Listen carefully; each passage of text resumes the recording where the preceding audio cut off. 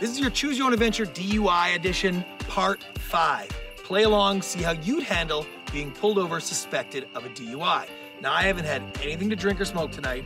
The officer asked me, "How much have you had to drink tonight?" And I told him, "Not a thing, officer, nothing." But he didn't believe me. "Just so I know that you're good to drive, would you mind stepping out for a field sobriety test?" To which I agreed because as a sober person, I figure I'm gonna be able to pass that test. So here I am on the street while he's gonna ask me a barrage of questions doing the physical roadside test. So off I go, doing the hands at the side, foot in the air, walking heel to toe, doing all of that. He's gonna continue to ask me questions. Now, you may think because I'm sober, I'll be able to pass this test or if I have great balance.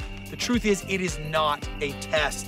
It is an evidence gathering exercise. If I'm out of the car performing this, the officer has reason to believe that I am intoxicated. So while I think I'm doing great, the truth is he's just marking these things down. So while I'm doing this, he's saying hands not at side, foot not 6 inches above the ground. He only writes down the things you don't do well.